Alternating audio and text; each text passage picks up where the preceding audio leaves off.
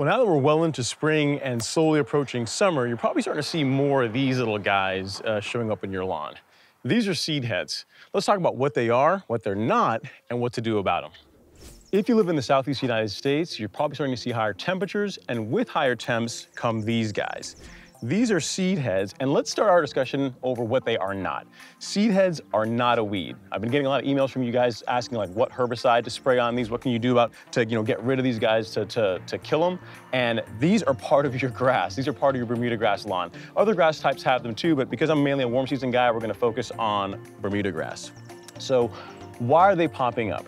Again, seed heads are a stress response as temperatures begin to change. You got to figure the last time that the grass has seen any temperatures around this level was probably around August, September of last year. So now that the seasons are really changing, temperatures are really changing, the grass begins throwing off seed heads as a response, as a survival mechanism. So it knows that temperatures are going up. It doesn't know how high the temperatures are going to get.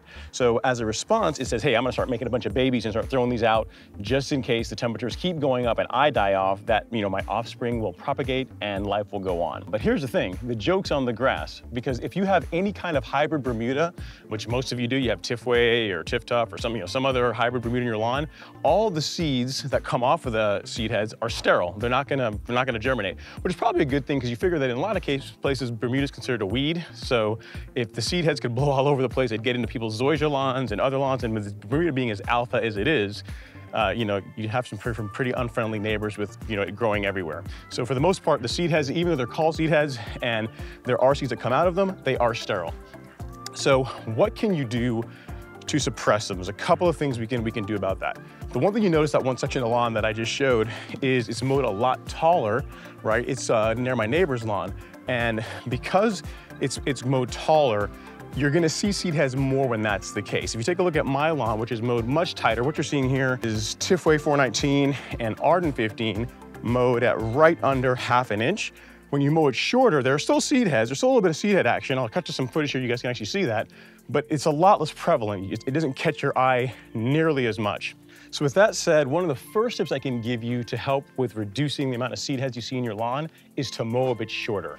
Now, you don't necessarily have to get down to just under ½ an inch like I am. If you can get your lawn to an inch to an inch and a half, which is even possible with a rotary mower, that's gonna do a lot to reduce the amount of seed heads that you have in the lawn. Another thing to realize too is that even if you don't do that, say you just keep your same cutting height, whatever it happens to be, right?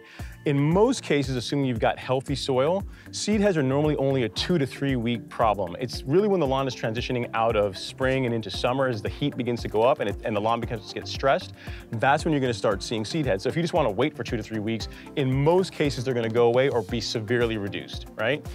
Now is also a good time, if you've not done one as yet in the spring, is to get a soil test done, because as temperatures go up, right, the grass is gonna get more stressed. So you wanna make sure that if there's anything weird going on in the soil, that we take care of that now. Now's a great time to look into that and make sure the soil is in great shape, because again, the grass is gonna be pushed a little bit harder now as the temps go up.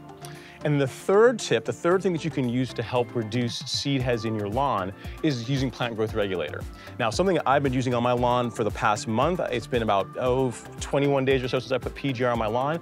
And as you guys can see, even though there are some small spots here and there where there are some seed heads showing up, it's not nearly as bad as what you saw in the front lawn, that one section between my neighbors and my lawn where there's nothing really going on. There's no PGR done there, and it's not mowed nearly as frequently or as low as my lawn. So plant growth regulator is definitely something you can do to reduce seed heads in your lawn, as well as tons of other benefits.